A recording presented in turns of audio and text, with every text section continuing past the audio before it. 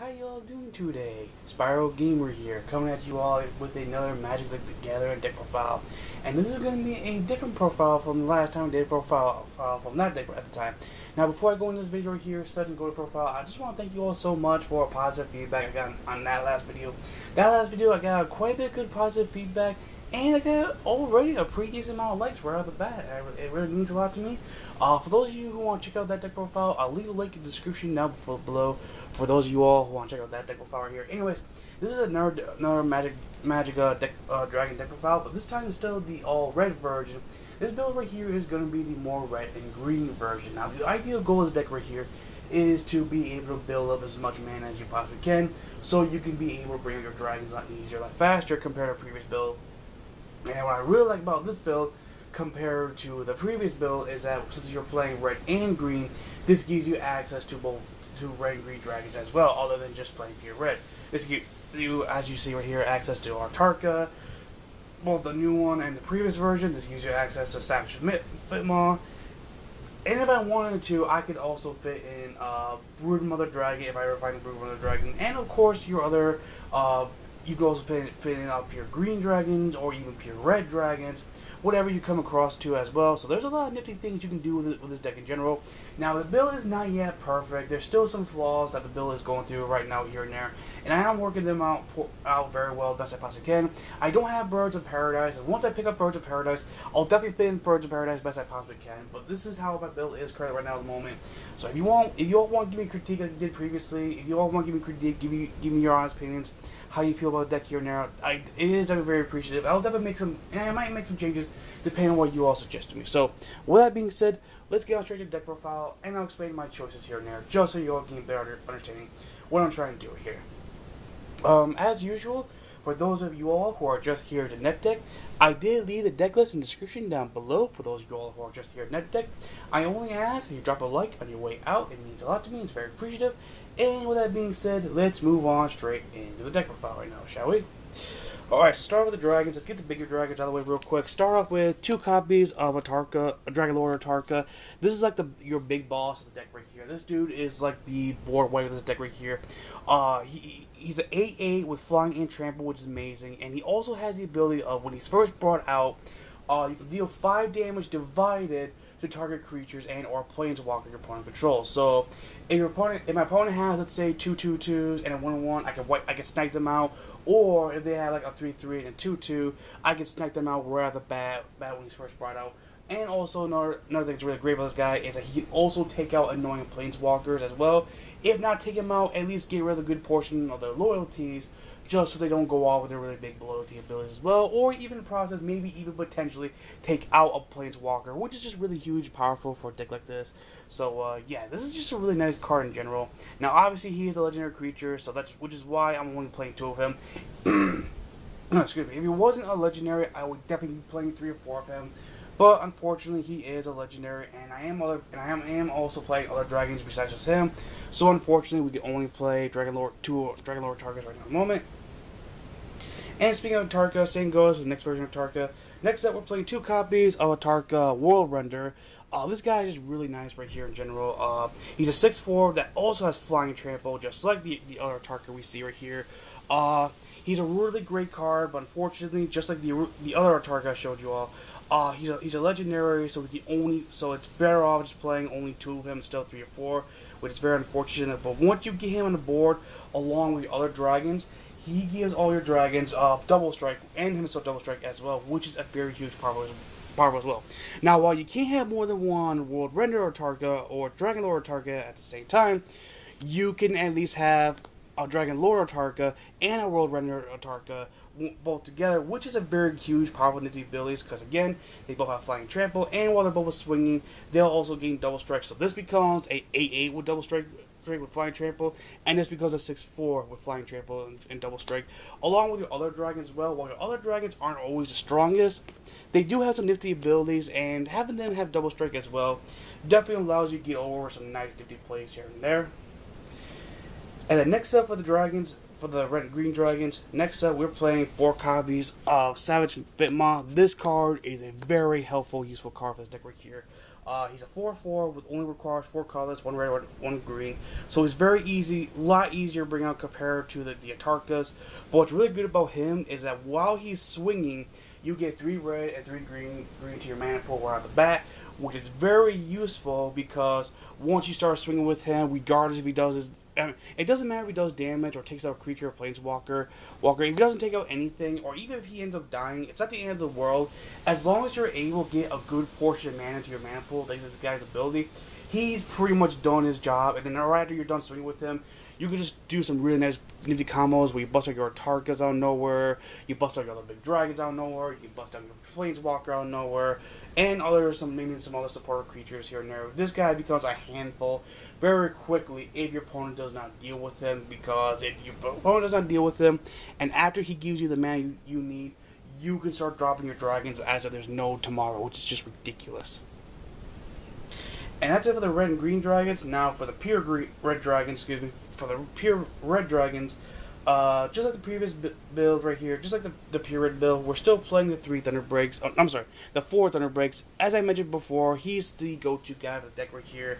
A 4-drop with 4/4 flying, and if any of your dragons get targeted by any ability or whatever such, you deal 3 damage to your opponent's face for free, which is nice. And you have this is a dragon deck, and you're spamming out quite a bit of dragons. That means if any of your dragons get targeted for whatever reason, that you deal 3 damage to your opponent regardless. And if you get at least 2 of them on the board, while you have at least another good dragon on board going on, your opponent is just going to have a very bad day, because if they even try to snipe out one of your dragons while you have at least 2 of them on the board, 2 of these guys on board, that's free 6 damage to your opponent's face. At the next turn, you could just make them pay for it and just wipe out the rest of your life out of nowhere.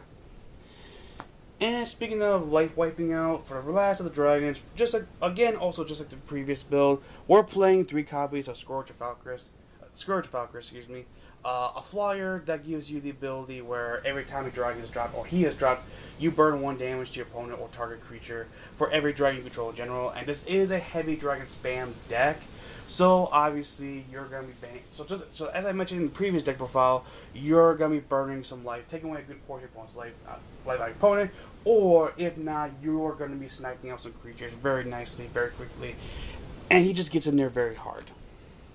And that's it for the dragon creatures. Now for the non-dragon creatures, the only non-dragons we're playing, again, as I said before, I don't have Birds of Paradise. I am working on getting Birds of Paradise. It is kind of expensive right now, but this is what I'm currently playing right now. We're playing 4 copies. Sylvan Caryatid, excuse me if I got the name wrong, and 3 copies of Sage. These are just really nice creatures that can be tapped for any mana.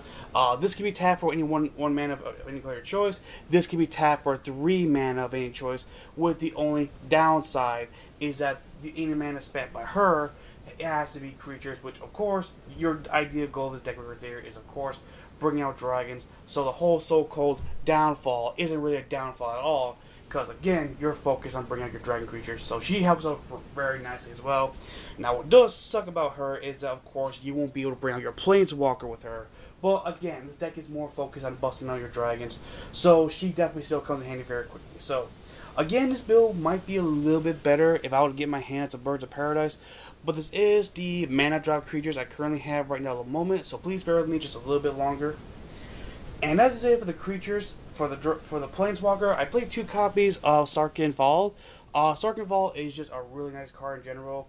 His +1 gives all my creatures +1/+1 for a turn, and haste for a turn. So even though I am playing Dragon Tempest this deck right here, it is always nice to give my creatures haste just in case I don't have Dragon Tempest, or it's also nice to give my creatures all my creatures +1/+1 to end a turn. Makes them a slightly tougher and slightly harder to deal with when I want to swing with them. But what I really like about his ability is that he has the option where I can neg 2 out of him to either take a creature from my opponent, or my favorite ability, I can neg 6 out of him and in exchange get 5 4/4 red dragon creature tokens with flying onto the battlefield out of nowhere. So out of nowhere, by just neg 6, I get 5 4/4s out of nowhere. And again, this is a dragon deck, so more free dragons definitely helps this deck out a little bit. Especially you happen to use this guy's ability when you have either Dragon Tempest or Scourge of Valkas on the board, because like I said before, you are going to be dealing with some massive damage. So let's say you have only Scourge and Sarkhan, and that's it, right? That means when you bring it, that means when you -6 out of Sarkhan, you get 5 dragons out of him. So that's 6 dragons total. That means each dragon you just brought out is going to be doing 6 damage to target creature or player, which that right there is either a game-ending game situation right there, or that is also a massive board wipe out your opponent's creatures as well. So this guy can definitely do his job pretty well when he's used properly. And that is it for the creatures. Now for the enchantments. The only enchantment we're playing is 4 copies of Dragon Tempest. As I explained in the previous video here, Dragon Tempest is just so nice. It gives all my dragons haste, and just like Scourge, every time I drop a dragon, I can burn 1 damage to target creature or player for every dragon I control. So yeah, more board wipe, more game ending, just a really nice fun card in general. That's the only enchantment I'm playing. For the sorceries, because I am actually playing quite a bit of sorceries, we're playing 4 copies of Explore. Explore is just nice because it not only allows me to get additional land, play additional land, but it also allows me to get a draw as well, which is definitely very useful in situations. I mean, if you don't ever get the additional land draw, it's not the end of the world. As long as you're able to draw into what you really need to draw into, you should be okay, I guess. But as most people would, I would prefer if I could be able to drop additional land, if possible. And then 4 copies of Sylvan Scrying. Search for any land card from my deck in my hand, because I am playing a land that's not a basic land, and this can allow me to search for that land as well. But if it's not, worst case scenario, I can always search for a mountain or a forest if I really need a mountain or forest for whatever reason. And for instance, the only instant I'm playing is 4 copies of the Lightning Bolt. Just a nice good card to snipe out more annoying creatures in case things don't go my way, or if things happen to be convenient for me, I can also use this to burn 3 damage to my opponent for game GG. And that's it for the entire mini deck. Besides the lands, we're playing a good portion of lands right here. For the special land, all I'm really playing is 4 copies of Rootbound Crag. This comes with battlefield tapped when it's first brought up to the battlefield, unless I control a mountain or a forest. So if I control a forest or a mountain, this doesn't have to be attacked right at the bat, which is really nice because, again, this is red-green, so this definitely helps out a little bit. And for the rest of the lands, we're playing 1, 2, 3, 4, 5, 6, 7, 8, 9, 10 forests, and 1, 2, 3, 4, 5, 6 mountains. I am thinking about changing up the land ratios, because I want to see because I feel like if I change up the land ratios here and there, and if I use certain lands in particular instead, it might make some of my plays easier. I'm not really too sure. I'll see what I can do in the near future. Hopefully I find out what my deck needs, and I find out what lands on my deck needs more specifically in order to make this deck work. And, yeah, everybody, that right there was my red-green dragon spam. Well, red-green dragon. We'll just call it red-green dragons. That right there was my red-green dragon magic deck profile. It is a work of progress, like I said at the beginning. It's not yet perfect. I do have some ideas what I do want to do with the deck in the near future. Like I said, crap little times, I want to put in Birds of Paradise. I want to put in, other dragons besides what you see right here. And I want to try out some other, and there's, another dragon here and there that some of my friends have been suggesting me try out, and I might ponder on that. And I also want to find the right lands. I think they're going to be more suitable for this deck right here. I just don't know what lands I want to put into the deck yet. I just got to do my research a little bit more and see what lands would go more smoother with the deck right here. And yeah, other than that, it does usually do pretty well in my locals. I haven't competed in tournaments yet, but I have competed with fun against quite a bit with my friends, and it does have a pretty good win ratio. Currently, I just got this deck at the beginning of May 1st. I played this deck total of 15 times, and it's won 12 matches and lost 3 matches. So it's doing pretty good for a deck that was just put together recent May. So yeah, pretty good bragging rights right there. So with that being said, let me know what you all think about this deck profile in the comment section down below, and I will see you all around. And I'm out. Bye. Peace.